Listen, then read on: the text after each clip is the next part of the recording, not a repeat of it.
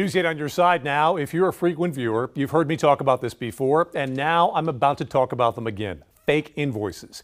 Every day I hear from multiple viewers about this scam, and I want to show you a few more examples so you don't get taken by them. Here's one, an invoice telling "Dear customer" that they've been charged $463.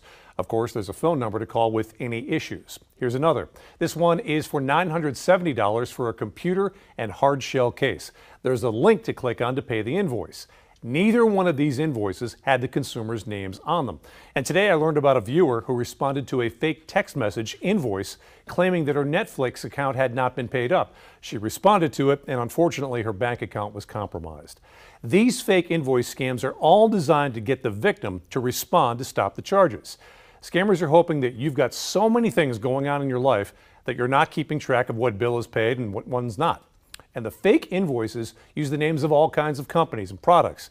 So keep good personal records of your purchases and check with your bank or credit card to see if you have actually been billed for any of these charges.